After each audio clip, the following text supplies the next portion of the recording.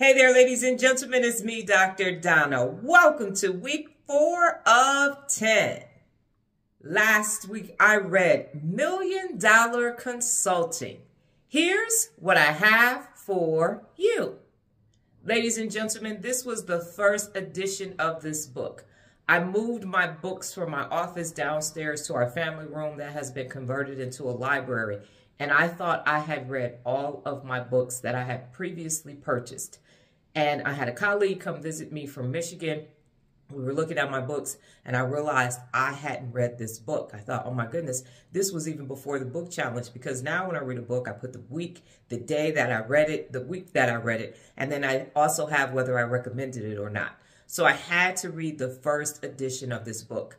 I am recommending the book, but I'm also saying get the most recent edition of the book. Because it was written in the early 90s, there are some things that are no longer appropriate or useful because it's email marketing, it's mailing and things like that, and everything is digital now. But other than that, this was a great book. I have several points that resonated with me, but the one point that resonated the most with me was to set up your own playing field and make your own rules. And when you do that, you don't have any competition. Because there are so many consultants out there now, you have to do something different. You have to dent make, you have to risk take. And in order to do that, you set the playing field, you set the rules, and now people will come to you for your unique offering because you are the only person in the entire world that can do that. So that is my biggest takeaway. Here are some other nuggets for you.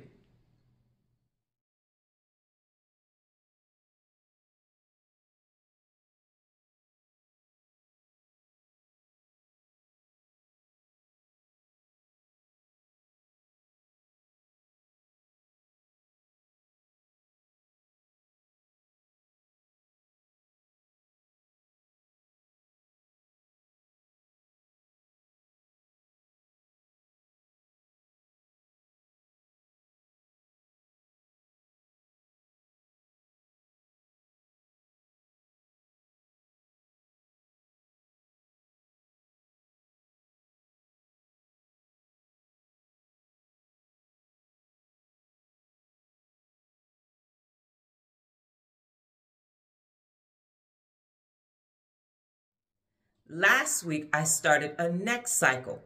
At the end of every last one of my social media posts, I started adding my website address. Before, I was just letting it fade out to black, to green, to blue, to purple, whatever matched the particular piece of content. And last week, I started adding it to every last post. It was a great next cycle. It has taken just a little bit longer to add it, but I think it completes every single post. And now there is a call to action after every single post. Go visit the website. It is a great next cycle, and I'm happy that I started doing it. This week's book, Poke the Box. Well, that's my time, ladies and gentlemen. But before I get out of here, just remember the tenacity of 10. Let the next cycle begin. Adios.